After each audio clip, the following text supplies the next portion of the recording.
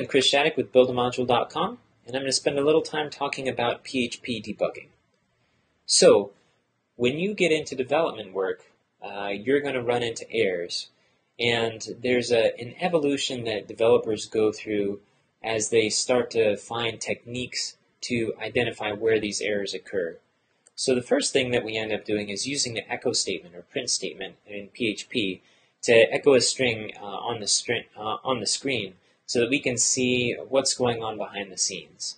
But that's really limited because if we're trying to pinpoint an error, there's a lot of information that we're not getting. So we might use this technique to find out if a string has been set, what it's been set to, but what do we do if there's an array or an object, or we need more background information. So this we end up using this to find out also if functions have been triggered.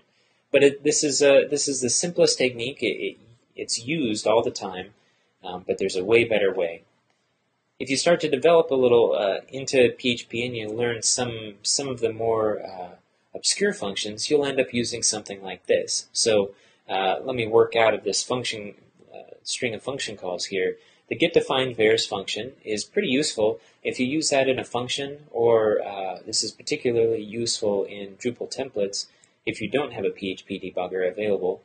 What it will do is grab all of the defined variables in that scope. So if you're in a function, it'll just grab all of the variables that have been defined in that function. So variables that have been passed to it, global variables, those type of things.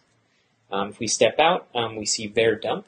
The var_dump function. This is really useful too. What that will do is take any variables that get passed to it and output it in a formatted structure. So you can see if something is an array, and it'll organize it nicely by key value pairs.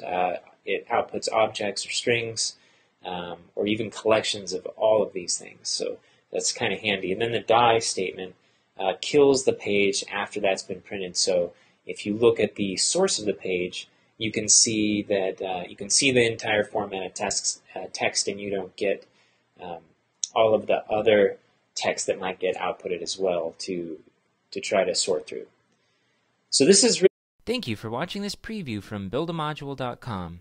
On our website, we offer a number of free videos, as well as several others that are available for a reasonable price. Come check us out.